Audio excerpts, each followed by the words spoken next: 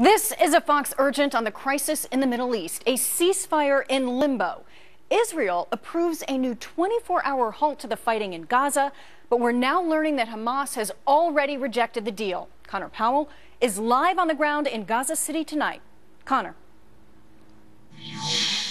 Well, Molly, we understand both Israel and Hamas are under a lot of pressure to negotiate some type of ceasefire agreement. But right now we understand that Hamas has rejected an extension of a ceasefire that was in place for about 12 hours today. Both Israel and Hamas held to that ceasefire agreement. It actually went very well today. Israel then offered a 4-hour extension. That was rejected by Hamas. Hamas fired rockets into Israel through much of the night. And then Israel offered another 24-hour humanitarian extension. That's also been rejected by Hamas. The main rationale for the rejection seems to be that they are unhappy with Israeli troops continuing to operate here in Gaza and continuing to destroy the tunnels. Israel has said that with this humanitarian offer, they would still have their military operating here in Gaza. Hamas has basically rejected that and said, no way, we're not going to accept that. What happens next is not clear.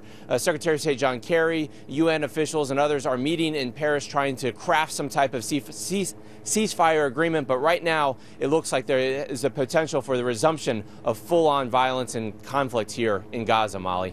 And Connor, during this 12-hour ceasefire, you got to see firsthand the damage. What did you witness? Yeah, so during this 12-hour ceasefire, a lot of Palestinians went out and actually did some shopping, trying to get the basic necessities just in case the conflict does resume today. A lot also went out to their homes to assess the damage. What we saw walking around in the neighborhood of Bet Hanun, which has seen some of the heaviest fighting the past 3 or 4 days, was utter destruction. I mean, city block after city block completely destroyed. Animals were also killed all over the place. It was a very, very grim sight. Palestinian officials say at least 150 bodies have been pulled out from the rubble today. That brings the death toll to more than 1,000 people, but we expect that number to climb, particularly as they pull out more bodies tomorrow, and if we do have this resumption of fighting, which is very, very likely, Molly. All right, Connor Powell standing by for us there in Gaza. Steadfast reporting some incredible pictures. Thank you.